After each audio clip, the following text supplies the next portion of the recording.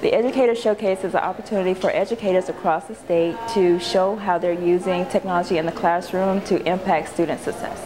This was a culminating project for an 8th grade language arts research paper on the Holocaust. We had them do multimedia projects to tell the story of the Holocaust in a compelling way that would connect emotionally with the audience. The poster that I'm presenting is a group of lessons that I developed with help from Dr. Raquel Lieberman at Georgia Tech.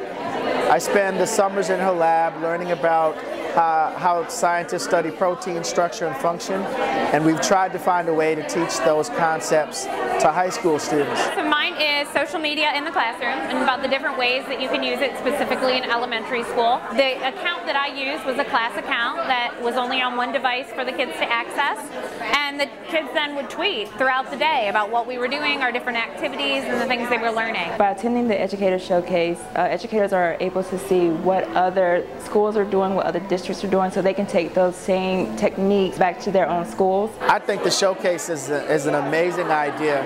I think we should have activities like this, events like this way more often.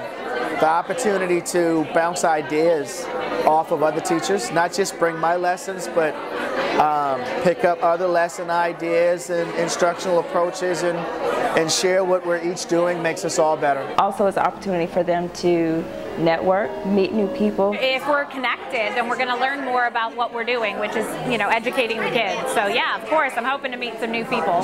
It's definitely a great way to network with other educators and get great ideas about what's going on in other schools and how other people are integrating technology in the classroom, make connections and, professional relationships.